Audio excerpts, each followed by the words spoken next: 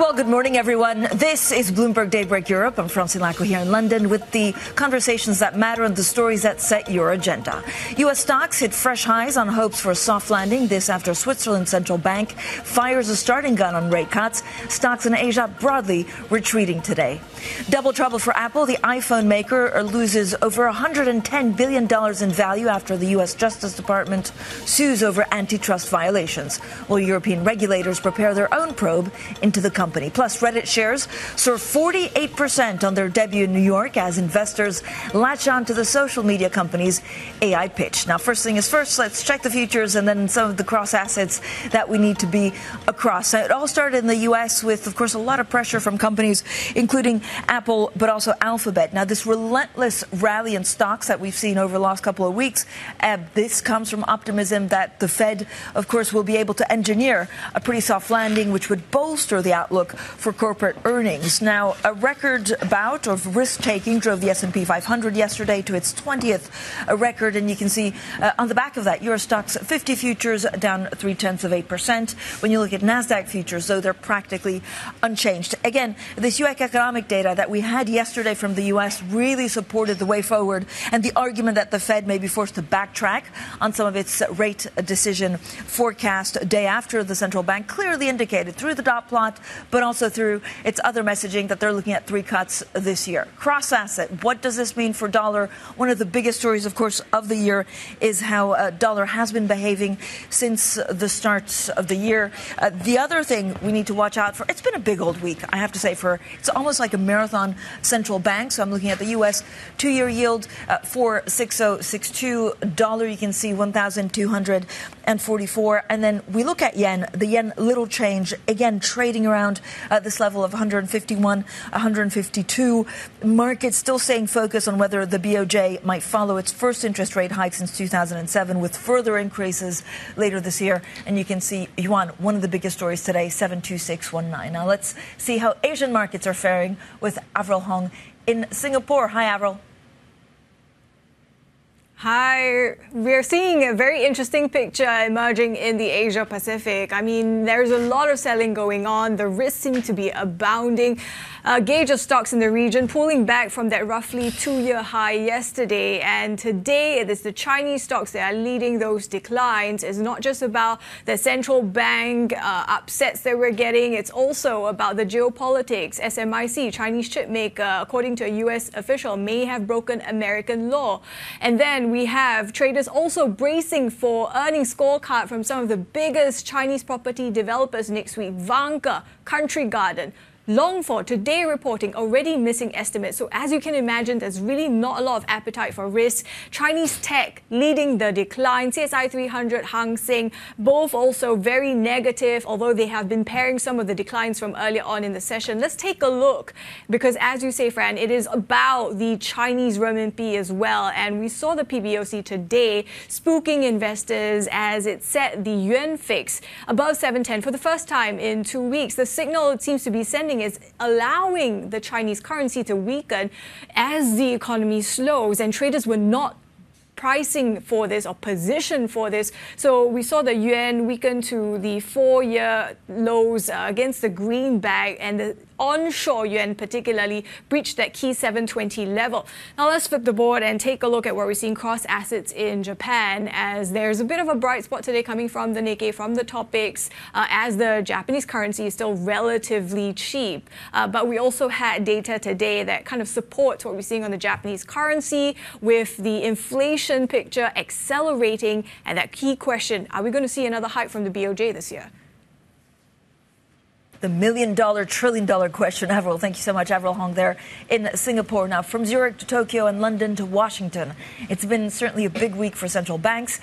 Switzerland was the big surprise with its rate cut, but of course, plenty of focus on the Fed's expectation for 3 cuts this year. Now, for more on all of this, let's bring in Bloomberg opinion columnist Dan Moss. Dan, so good to speak to you. So there was so much excitement about that S&B cut. I think 2 or 3 banks had predicted it, but are there broader lessons from this surprise?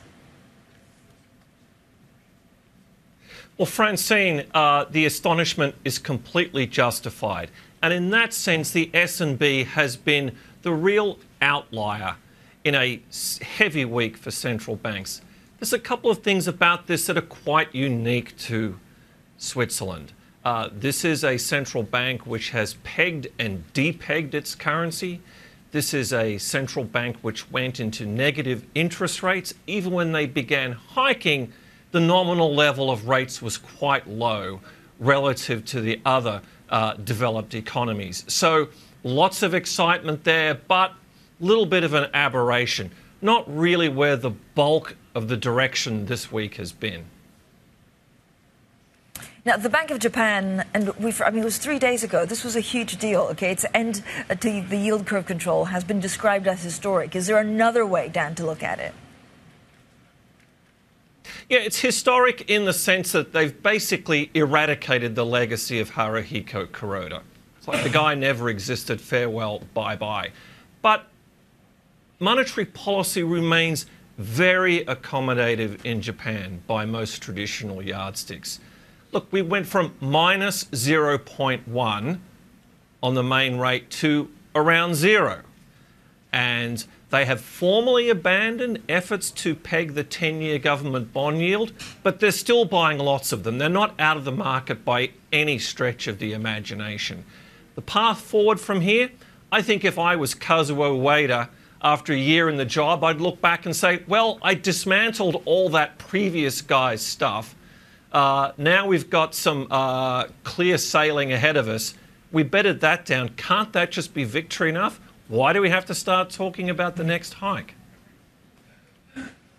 Dan, thank you so much. I mean, this goes to your column saying, look, just don't expect this rate hike from the BOJ to be the start of a cycle. Dan Moss, they're in D.C. Now, more than $110 billion has been wiped off the value of Apple after regulators in the U.S. sued it for violating antitrust laws. Well, Merrick Garland, the U.S. Attorney General, said the iPhone maker had dominated the market by stifling innovation.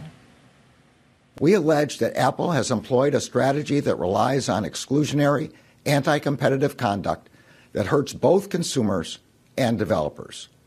For consumers, that has meant fewer choices, higher prices and fees, lower quality smartphones, apps, and accessories, and less innovation from Apple and its competitors. Apple says it will vigorously defend against the lawsuit, describing it as wrong on the facts and the law. Well, with us now is Bloomberg's Alex Webb. Alex, there was definitely European flavor, right? The DOJ now becoming much more like the Commission than some of the regulation that we've seen in the past. What are they actually accused of? It essentially comes down to 5 things. Firstly, it's accused of preventing super apps from operating on the platform. That's apps where you can go in and then subsequently download further services or access further services. It says it blocks cloud streaming services, so that might be gaming offerings that you access through a phone. Of course, the thing about that is if you're accessing a cloud streaming service, then you don't necessarily need all the whiz-bang tech in your iPhone.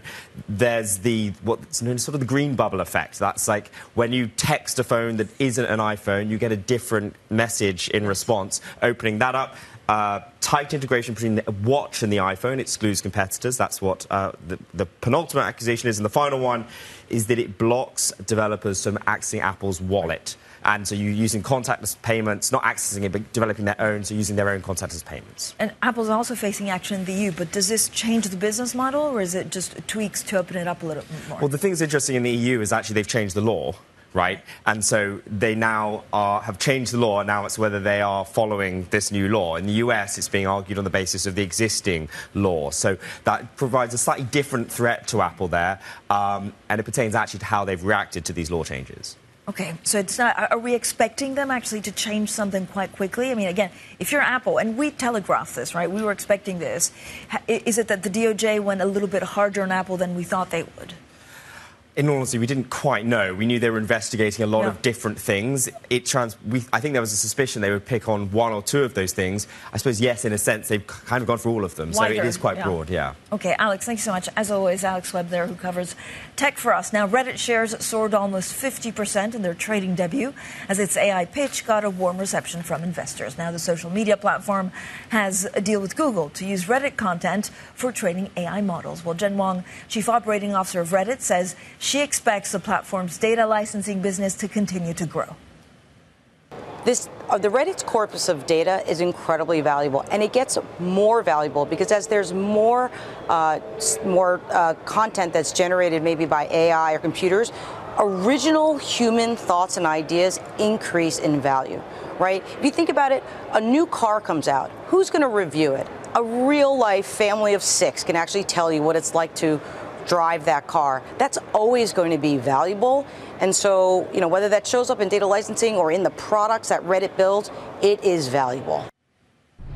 Now, for more on this, let's go to Bloomberg's Julia Fioretti in Dubai. Julia, good morning. So what does this actually say about Reddit's bet on AI?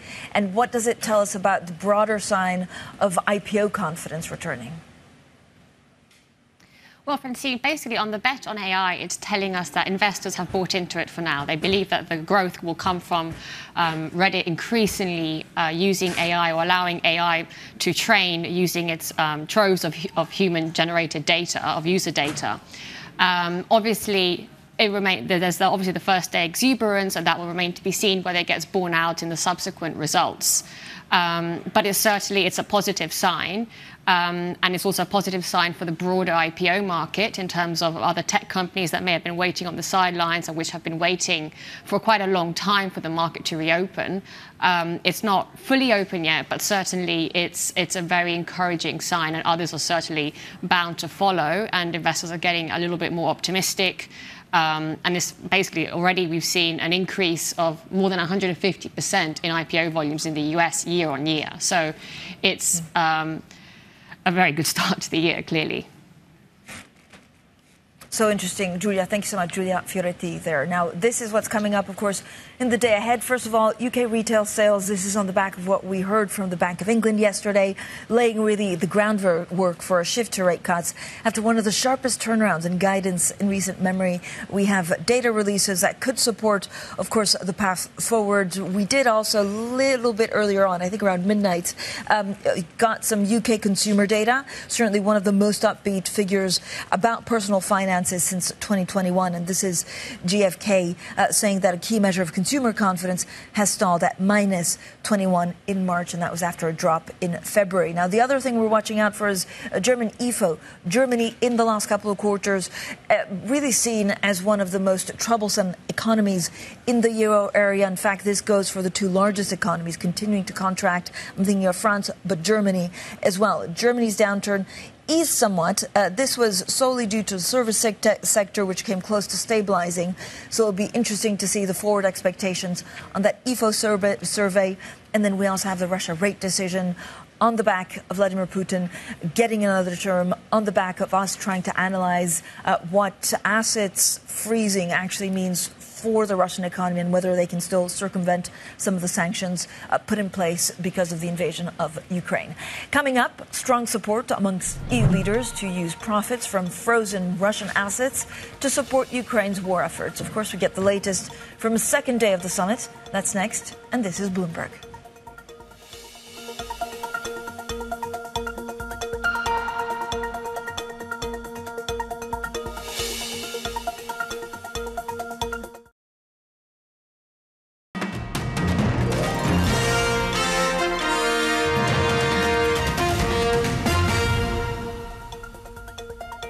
Welcome back to Bloomberg Daybreak Europe, everyone. Now, European Union President Ursula von der Leyen says there's a strong support to use money from frozen Russian assets for Ukraine. Well, von der Leyen spoke alongside European Council President Charles Michel at a press conference during the first day of the European Union summit. There's a strong support to use, at the moment, being the windfall profits or proceeds of the immobilized assets for military purposes for Ukraine. And I told the leaders that if we are swift now in concluding the proposal, we could disburse the first billion on the 1st of July already. Well, that was the European Commission President. Let's go now to Bloomberg's Oliver Crook in Brussels. Ollie, many questions about the legality and actually how you put that in place. But how likely is it that this support could reach Ukraine by July 1st, and how much difference could that make? It would make a substantial difference because it would be another financing vehicle that finally the EU and the United States can tap in order to get money over to Ukraine. And that is really the fundamental question here. How do you get the funding for Ukraine, for its military, for its budget on sustainable footing? And this question of Russian assets will be absolutely crucial to figuring that out, particularly when you have a lot of political problems around getting money to Ukraine in the United States, here in Europe. So what would be interesting is getting that sort of interest, those windfall profits, getting them. There's about 3 billion of them annually. But what I think is really interesting, Francine, is this proposal that the United States has come out with. And I think we're going to hear a lot more about this over the next coming weeks and months. The U.S. has branded these freedom bonds. And the idea here is in order to tap onto those underlying assets and a lot more value of that money is actually packaging it up into kind of the future earnings of those assets. So not just the 3 billion, but that every year for the years to come, and get that to Ukraine now. And they're talking about something closer to $50 billion worth of value. And we know that the United States wants to actually seize those assets, the $260 billion that are sitting there, frozen by the G7, and get them to Ukraine. But legally and politically, that will be very difficult. So this other sort of freedom bond avenue might be the way to do it. Yeah, it's difficult to see legally actually the way forward. So what progress, Ollie, has been made on other key issues? Yeah, so the other key issues are on Gaza and the Middle East and Israel. There is some stronger language coming out talking about the violence and the desperate situation in Gaza. So that appears to be in the text, and we'll get that out tomorrow. What will also be interesting are these discussions about accession of Bosnia, Ukraine, and Moldova. These are things that the news we had overnight was that they're opening talks about Bosnia to join the EU. And this is significant, Francine, because this is sort of accelerating the process at a time when Europe is sort of vying for many of these countries that sit between Russia and Europe in terms of the orbit of influence, and Europe really wants to make this move faster. The last country to join was Croatia. That took 10 years. So what's interesting now is the EU is looking at potentially a tiered system or a progressive joining of the EU that Ukraine and others might have, where you get sort of a carrot and stick, where you get some benefits of coming into the EU without having to do the full process all at once, which takes many, many years at this stage. Ollie, thank you so much. Oliver Crook there for us, of course, in Brussels. Now to some of the other stories making news. And the International Monetary Fund has approved $880 million in loans to Ukraine. Now, the payment is the first installment of a $15 billion loan package approved last year. The funds will help bolster Kyiv's finances as aid from the U.S. remains stalled. A top Israeli official says his country will invade the southern Gaza city of Rafah, no matter what the U.S. says. While speaking on a U.S. podcast, Ron Dermer, the Israeli Strategic Affairs Minister, said that Israel will, quote, finish the job and defeat Hamas. Well, Dermer is set to head to Washington next week for talks with the Biden administration. Coming up, high-voltage EVs, our deep dive on why 800-volt electric vehicles are on the rise and why some companies are actually opting out. That's next, and this is Bloomberg.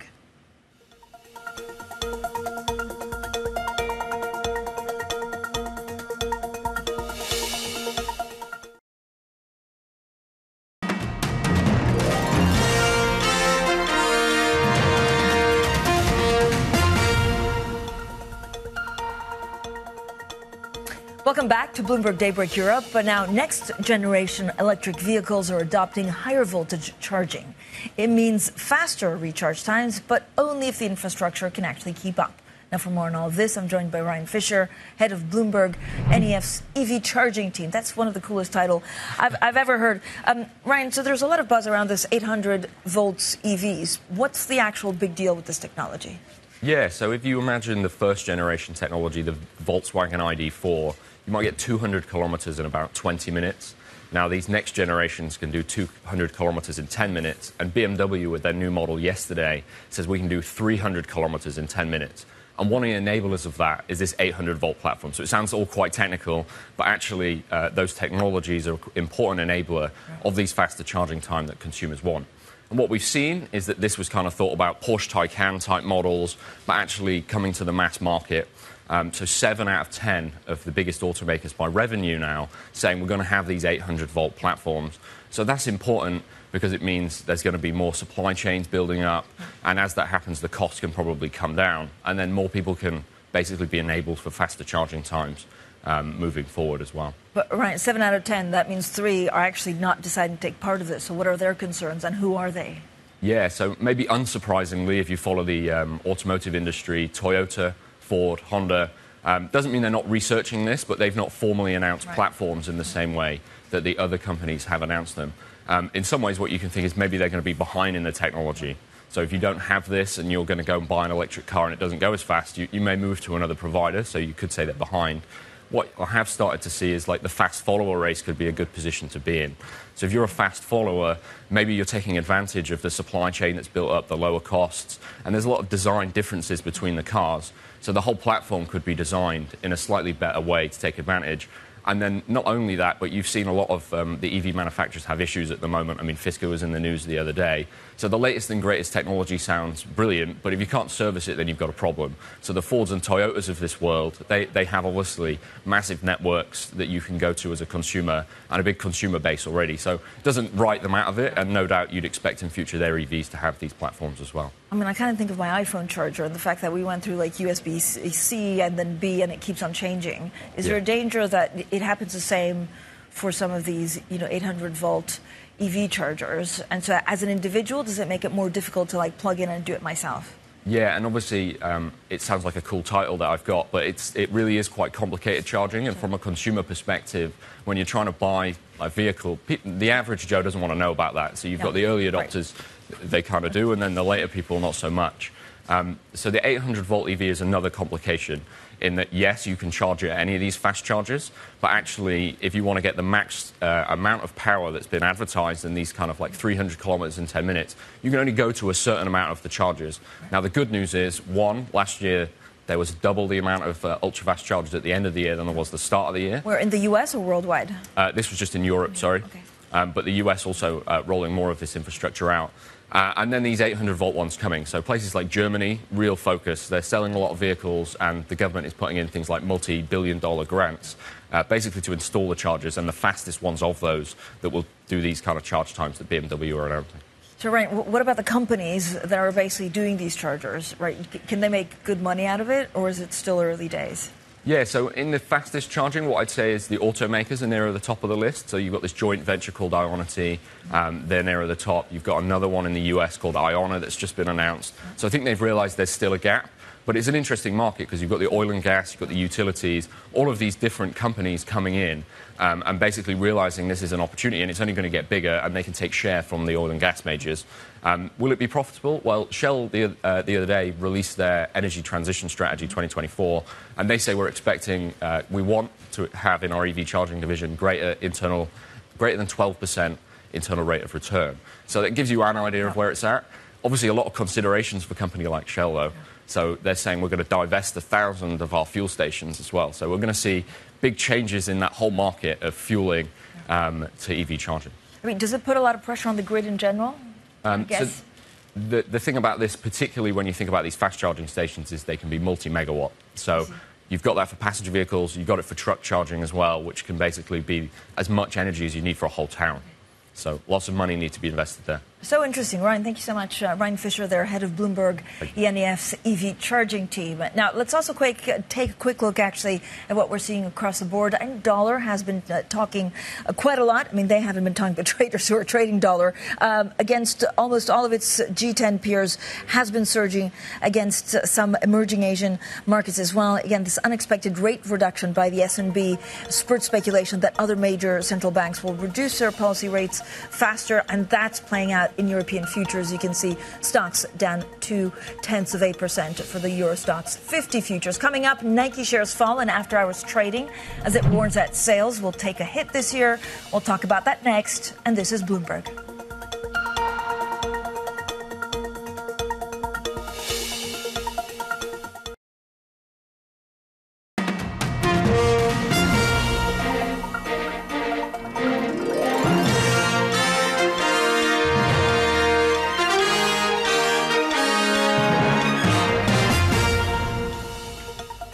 Well, good morning, everyone. This is Bloomberg Daybreak Europe. I'm Francine Lacqua here in London. These are the stories that set your agenda. U.S. stocks hit fresh highs on hopes for a soft landing. This after Switzerland's central bank fires a starting gun on rate cuts, while stocks in Asia broadly retreating today. Double trouble for Apple. The iPhone maker loses over $110 billion in value after the U.S. Justice Department sues over antitrust violations. European regulators prepare their own probe into the company. Plus, Reddit shares soar 48% on their debut in New York as investors latch onto the social media company's AI pitch. Now, let's quickly get onto your markets. If you look at futures across the board, a little bit of pressure, maybe a little bit of pause for reflection after the incredible rally that we saw, especially in the U.S. We did have late yesterday a bit of a pre-market, concern for Apple, but also Alphabet. But overall, thanks to NVIDIA this week, and thank you to Micron, a lot of U.S. stocks were on a tear. Now, this is the picture overall for S&P futures, practically unchanged. Maybe a little bit of concern in the Euro Stoxx 50 futures, but we watch for any indication, especially from IFO, about what kind of economy we'll be left with in Europe. And then very quickly, treasuries and dollar, probably the one that I really would like to watch. The other one is, of course, onshore yuan dropping. That breach is a closely watched technical level after Chinese authorities are trying to manage the currency. The U.S. 2-year yield for 0.6084. Now, sportswear brands Nike and Lululemon both fell in after-hours trading after lowering their sales outlooks. Nike says it expects revenue to fall as it shuffles out older merchandise, while Lululemon says the U.S. market has slowed down. Well, Bloomberg opinion columnist Andrea Felsted is with me now. So, Andrea, so good to speak to you early and bright in the morning to understand the retail complex in the U.S. So what's going on with Nike and Lululemon? Well, I think there are three things going on here for the sportswear companies. You've got the great rotation away from the pandemic casual wear to more formal styles. You've got the great inflation, pressure on consumers. But you've got this third factor, which I call the great fragmentation. Now, particularly for Nike and Adidas too, years ago they could sell products to everyone, every category, every price point.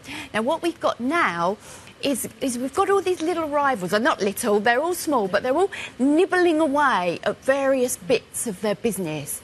And you've got Lulu doing that to Nike and Adidas, but Lulu itself is being attacked by Primark, by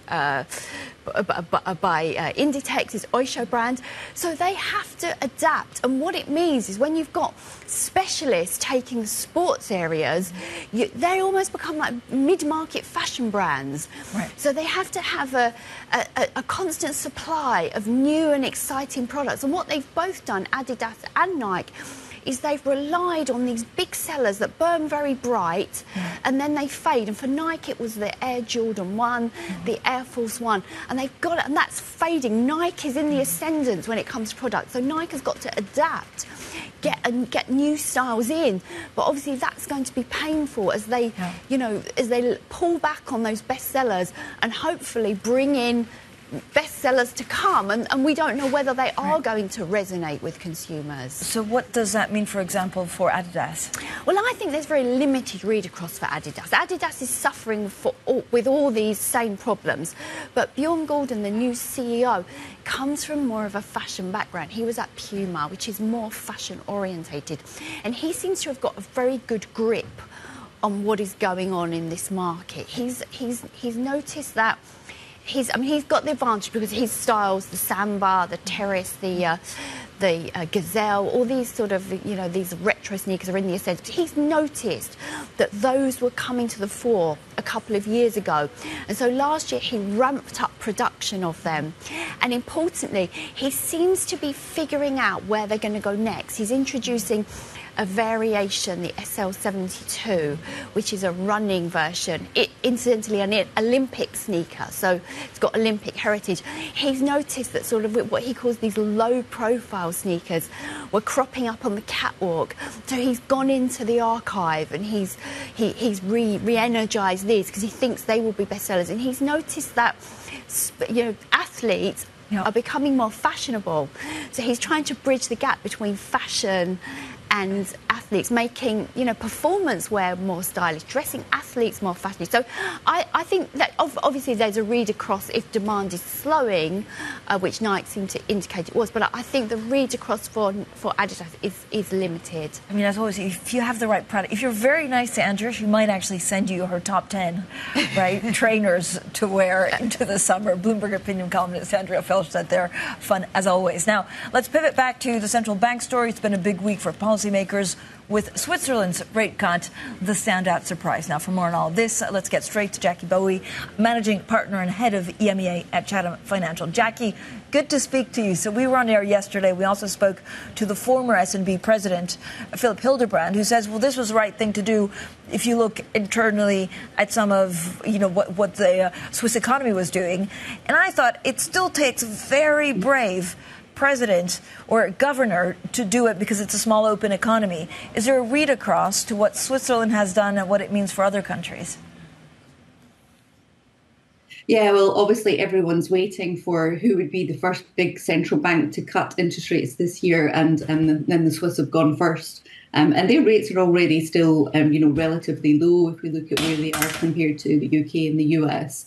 So people certainly looked at that and said, well, what does this mean for what the Bank of England might do, the ECB? And obviously we got a good indication from the Bank of England yesterday that they are definitely at the end of their rate increase cycle.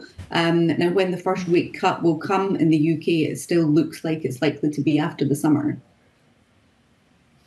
So what do you make about, of the Fed? Does the ECB, it's very clear that actually the ECB and the Fed telegraphed clearly when they will go and maybe by how much they will go, although they keep on saying they're data dependent. Are they clearer than when the Bank of England will go? Yeah, well, you generally get a better sense from the Fed. And obviously the market would look at the dot plot, which is what we look at as soon as the Fed makes their announcements. And it's very clear that there's, kind of 3 25 basis point cuts expected in the US in this year alone, with the first one likely to come around the June 11th, 12th meeting. Now, obviously, the US is in quite a different position from an economic perspective because the growth has just been so strong there. So, they've got, they could probably wait a little bit longer before they start to cut. Coming across to the ECB and the Bank of England, the European and the UK economies struggling much more from a growth perspective. So the central banks are under a little bit more pressure to try and cut those rates to stimulate growth. In the UK, again, it's still not really expected that first cut will come until after the summer. But interestingly, the same expectation in the UK that we'll get 3 25 basis points cuts this side of 2024. So, Jackie, I'm quite into the dot plot because actually it's a good snapshot at that time of some of the forward expectations. I know there was a lot of chatter this week about the median average of some of the Fed fund rates and what that tells us about cuts coming. But then yesterday we had housing and manufacturing, also labor market released in the U.S. pointing to a resilient economy. Does that change some of what we heard from Jay Powell the previous day? I don't think it changes it dramatically because I think the market's got quite used to these stronger economic numbers coming through, particularly in the US. But, we have had a massive change, really, if we think back to where we were in, like November last year, where the market was pricing in some pretty aggressive rate cuts for the US. And now we're down to, just 3 cuts this year and an expectation that we might get to a neutral rate in the US of about 2.5 to 2.75%, which is pretty low over the next couple of years. The same in the UK. And in fact, the Bank of England also announced their market participant survey yesterday, where, they are saying 3 rate cuts in 2024. But in the February survey, it was 4. So there's definitely been a moderation of expectation of, how much interest rates will be cut this year and next. Jackie, the other big week, and I have to say it was a bit of a marathon central banks this week, so well done everyone for getting to Friday. But we had this nice column written by our Dan Moss basically suggesting that today, or actually this week was huge for the BOJ. It hiked at last, but it doesn't mean that it's a sustained liftoff. So he doesn't say, expect this rate hike to be the start of a cycle. Do you agree with that? Yeah, the Bank of Japan is slightly more difficult to interpret, but I'd say that's a realistic assumption to make, that this first one doesn't mean that that's now the kind of ongoing trend and direction. But if you think just how much of an about turn in monetary policy that is for the Bank of Japan compared to the last decade or so, it is still a pretty big move. The change in messaging from yield curve control away from that, and then the first rate hike. But yeah, I think his conclusions are a good way to go. So, Jackie, going forward, or do you see the most interesting complex in currencies, or do you actually see it in fixed income? Yeah, I mean, from where I sit, it's going to be on the currency side. This kind of interesting, potentially divergence in transatlantic interest rates, which will obviously have a huge influence on where the currency moves in the future. So the differential between where European interest rates are expected to land versus the US, you would expect kind of dollar strength on the back of that if those rates stay slightly higher, because again the economy is more resilient, so rates might not have to come down quite so much. So yeah, for us and the clients we're advising, it's definitely much more focused on the currencies. Jackie, thank you so much. Jackie Bowie there, managing partner and head of EMEA at Chatham Financial. Plenty more ahead. This is Bloomberg.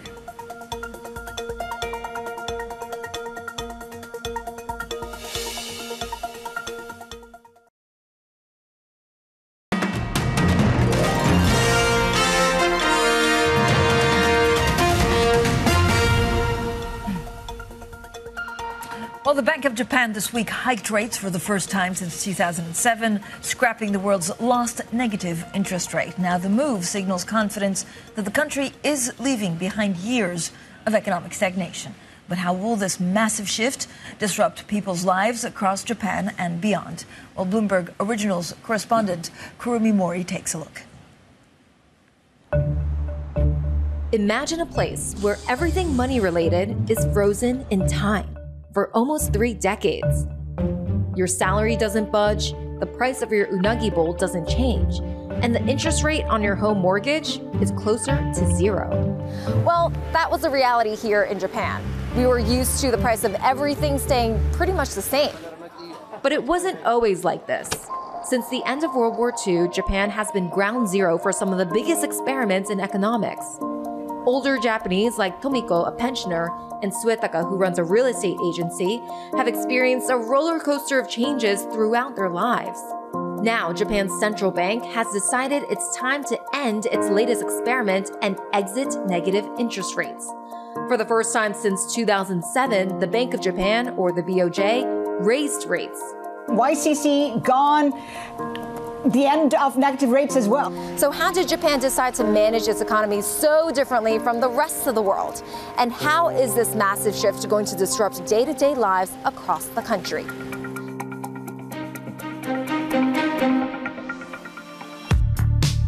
Japanese growth hasn't always been this stagnant.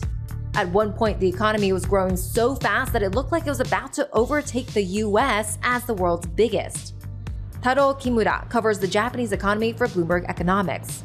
Before, he used to work at the BOJ, so here he is with a mini history lesson. After the post-war devastation, Japan achieved something called economic miracle from the 1960s to early 1970s. That growth was led by a huge domestic demand because the middle-class households were expanding. In the late 1980s, Japan's economy actually accounted for about 10% of world's total economy. 楽しかったよね。私たちの時にはそんなに困らなかったんですよね。結構お給料も良かったし、ボーナスも良かったので。それがずっと続くと思ってたわけです。紬の業者はビールで足を洗って歩きよったと言われるぐらいえらい景気が良かったわけです。At the time, many were flush with cash and reckless spending was the norm. By the end of the 1980s, the stock market was on the up and up, hitting record highs. What was crazier was the real estate price. For example, the land price of Tokyo's Imperial Palace was said to be equivalent to the price of the state of California. Then the bust came. In the first of its shock moves, the BOJ sharply raised interest rates in 1989, trying to curb speculation and rein in inflation. The government also introduced measures to cool the property sector. Nikkei stock price index fell to half of its peak value, and real estate prices also plunged that led to a long-term downturn. そういうバブルの時代、その当時買った人たちは一旦バブルが弾けた時にはすぐ倒産の決めにあったわけですね。バブルは所詮弾けるんです。いつかはですね。Authorities had tried to pump the brakes, but instead they sent the economy to a screeching halt. People in Japan didn't experience wage growth and inflation for about 3 decades. That means 1 generation for people. I myself, growing up in Japan, learned the concept of inflation from macroeconomic textbook. Living in the world in no inflation make people attach a certain product with a certain price.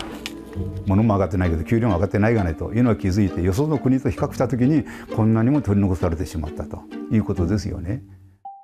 A small amount of inflation can help drive economic growth by keeping money moving around. Most economies target relatively mild inflation of about 2%. But as you can see from the yellow, Japan's inflation stayed below that for a long time. As things got worse, the Bank of Japan followed the typical playbook for central banks, lowering interest rates. You can see the Fed, for example, slashed rates to cope with the fallout from the 2008 financial crisis. But the BOJ, for more than 20 years, kept at it with its almost flat line, but it didn't help lift the country out of deflation. In 2013, the BOJ decided to do something drastic again. It introduced the quantitative and qualitative easing policy, an unconventional move where they basically print a lot of cash and pump it into the market by aggressively buying Japanese government bonds. It was successful at first, but Japan faced deflation again a couple years later, so the BOJ went back to its box of tricks. In 2016, it adopted negative rates, a move that divided economists.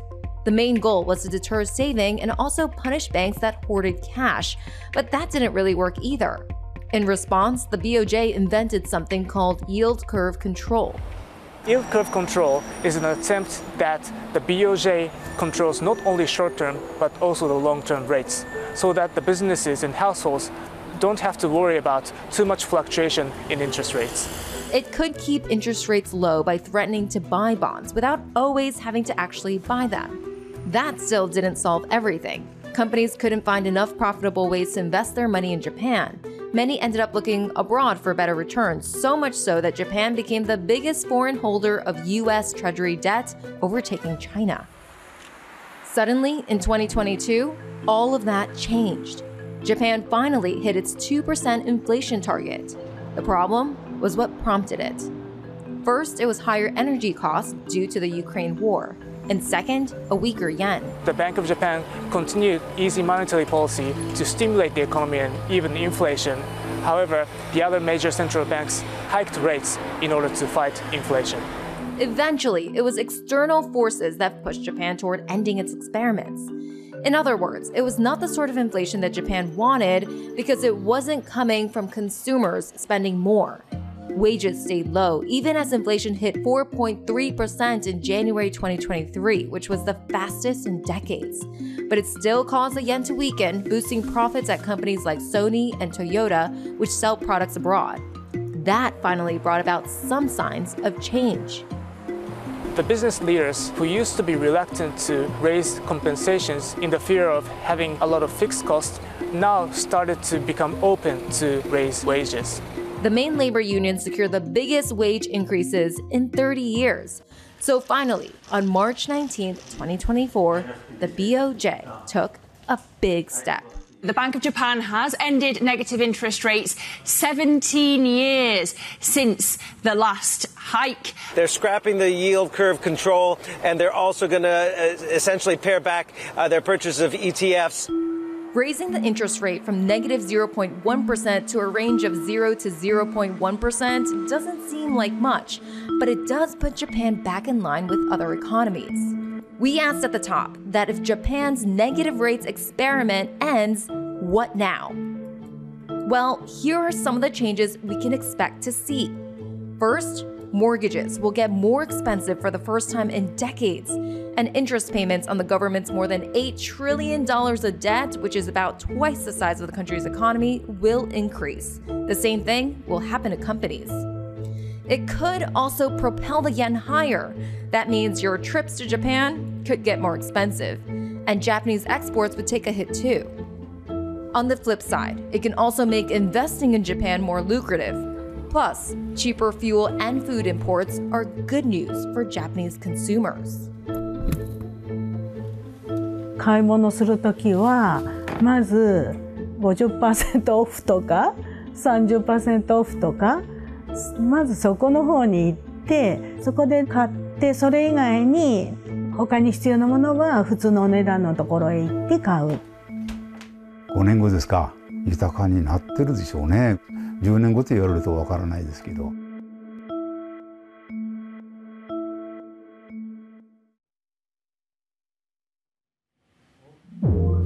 Well, that was Bloomberg Originals correspondent Kurumi Mori. Plenty more ahead. This is Bloomberg.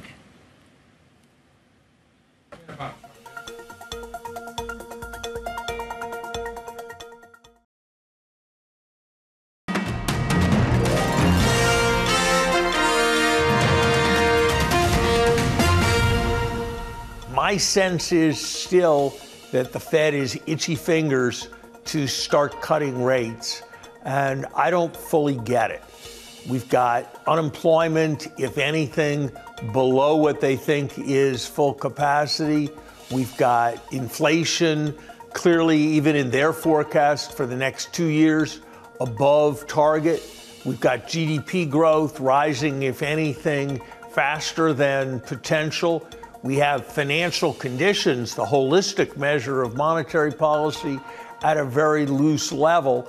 I don't know why we're in such a hurry to be talking about moving towards the accelerator. Well, that was Larry Summers, the former Treasury Secretary, speaking with Bloomberg's David Weston on Wall Street Week. Now, this is a picture of financial conditions. First of all, congratulations to Dan Curtis and his team for putting this all together. A lot of the talk, of course, has been on stocks at a record high.